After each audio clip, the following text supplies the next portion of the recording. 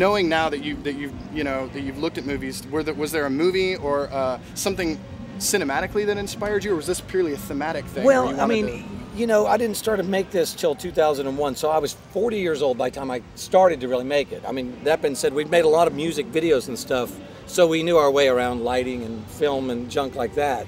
But imagine how many cool movies I was able to study and think about and be influenced by and all that, really my whole life, you know. And I think the main vision that stayed through it was when I was a teenager. You know, I have a big family and older brothers, and well, doing drugs and staying out all night and all this.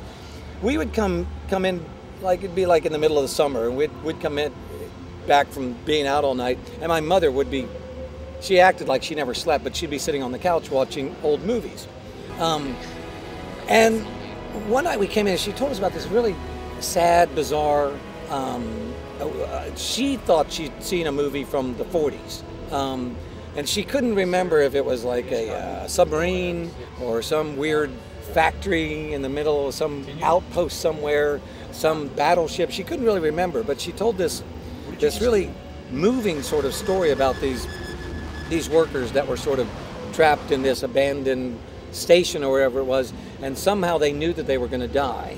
And they came to grips with that and had discovered a way that they could live with whatever mistakes that brought them to that, and said, look, our lives were worth living anyway. And the minute they sort of found a way to live with the unlivable, this godlike creature showed up. And my mother couldn't remember if it was like some being from outer space or God or a vision or whatever it was. And me and my brothers thought, fuck, that's a cool movie. You have no idea what you just did. That's the problem. I'll tell you what you just did. We are fucked. We are fucked.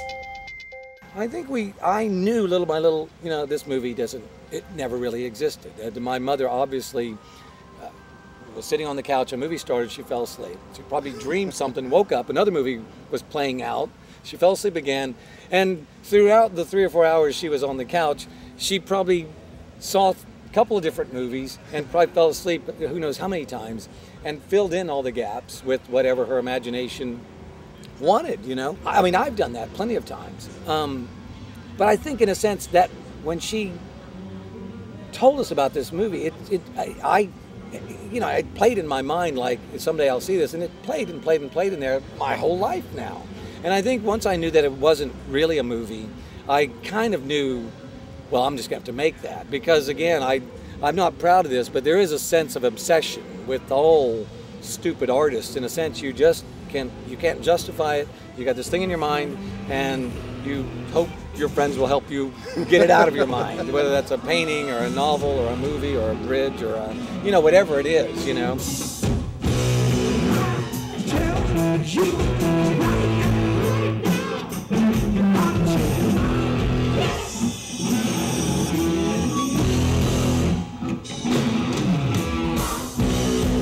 Adam Goldberg, Fred Armisen, and Steve Burns are in the movie. So you had real actors to deal with. I mean, obviously you had your brother and the bandmates and everything. And Steven is a good actor as well. But yeah, you know, when we started to make it, you got to remember, back in 2001, I mean, we've always attracted like-minded, you know, artists, and some of them are actors and some of them are guys in bands or whatever. And we go to Los Angeles and New York, and if we're guys, if they're working there, you know, they'll come and see us and we'll talk or whatever. And then I think the friendship stayed long enough that, you know, at some point we're like, hey, would you want to be in this movie we're making? You're a cool actor, you know. And I think they probably knew I was going to ask them eventually. And when I did, they were like, well, I thought you'd never ask. What the fuck, you know? And so it's such a relief. And to have real actors, not to say it diminishes my brothers or Steven or any of that, but have real actors there that can remember a page worth of dialogue is wonderful. When we did get to work with the real pros like Adam and Steve Burns and Fred, you forget you're making a movie. You're kind of like, wow, the things that they're saying are so alive right there in front of you that you forget. You're like, oh yeah, cut. Sorry, we're making a movie here. And so some really magical nights making it.